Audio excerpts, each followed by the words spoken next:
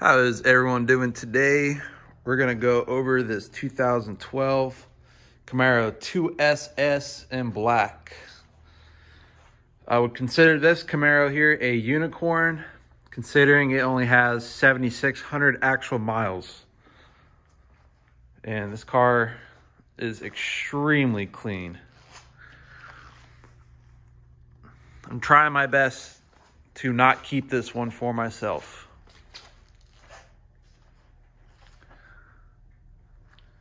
The goal of these walk around videos is kind of point out, defects that I can see, be your eyes and ears, and just show you how cool these cars are. And this method really helps my out-of-state buyers, so they're pretty comfortable buying something and, preventing any surprises when these cars show up.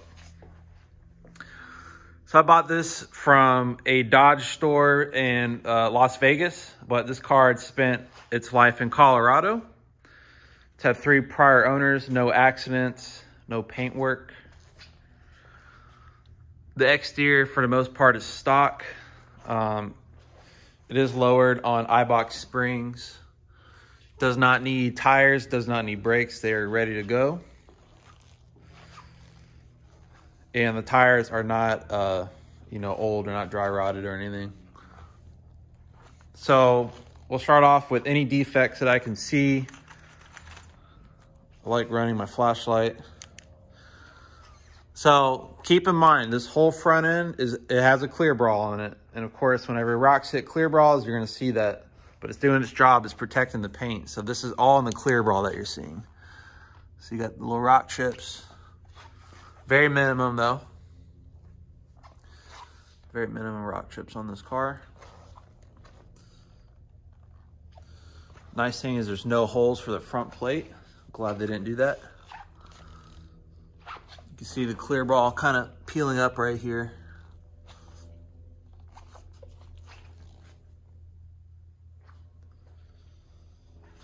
Then this is one of the few defects on the actual paint. There's a scratch right here. You can see that. This car is a mirror finish. The paint is just perfect. But you do have a scratch there. Should not be any curb rash. There's no door dings on this section, which this is super common on these cars to get dinged up. And it is straight as an arrow. No rock chips back here. In this car, it's 9.5 out of 10, mainly considering that scratch up there. And then on this rear bumper, there's some very small dents, as you can see. I'm assuming maybe they're backing into their garage and there was something that they might have hit. But other than that, extremely clean, beautiful car. Does have the sunroof option. And being a 2SS 2012, it had the updated steering wheel. It does have heads-up display factory on the 2SS. Black on black interior. Near perfect interior. Buy this car with confidence. All right, so now let's get to the best part about this thing. This is why you're really going to want to buy this car.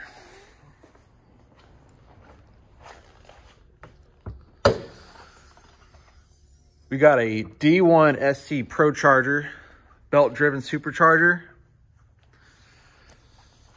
And it's got long tube headers. Let's see what they are. Forget what brand. Pretty nice ones. Doug Thorley long tube headers. This car does still have cats.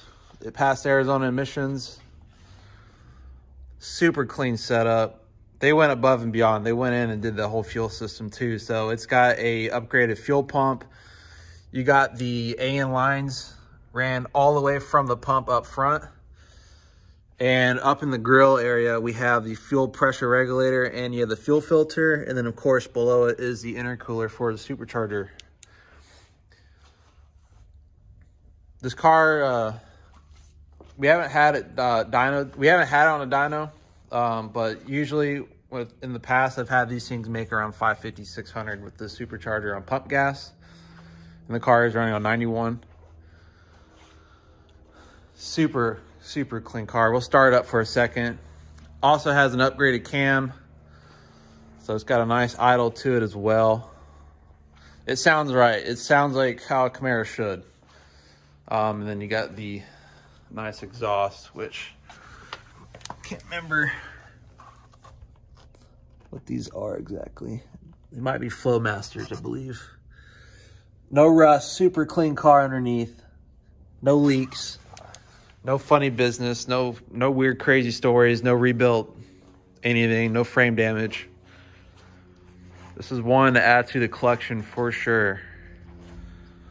And of course, that does have an upgraded clutch. We believe it's a Monster twin. When you look under the trans into the bell housing area, you can kind of see the ARP bolts on the clutch, and it looks just like a Monster. So we're gonna start up for a little bit.